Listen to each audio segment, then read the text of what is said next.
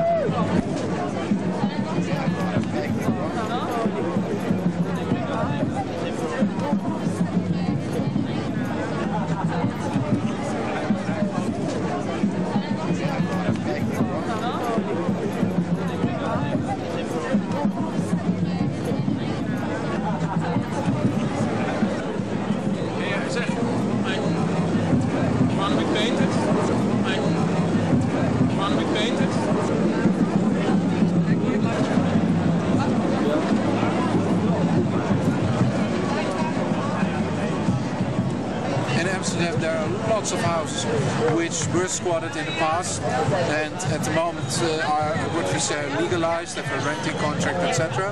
And these houses put a banner on that they were made possible by the squatting movement. This was another. These are the first actions, and more will follow, of course, I think. It's one of the parties which is so in favor of the squatting, forbidding of squatting, is a party which is very much funded by house owners.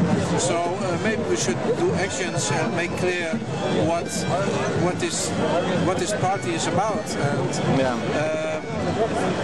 that it is it's not in the people's interest, it's in their own pockets' interest. Let freedom for dog go down and the whole government.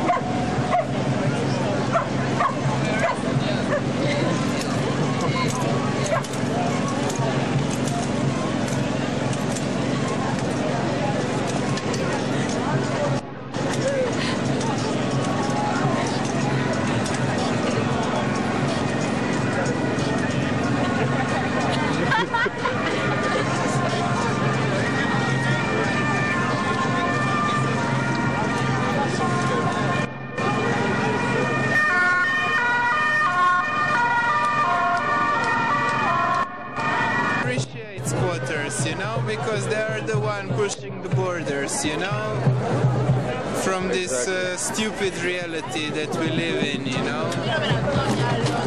and keep the spirit alive.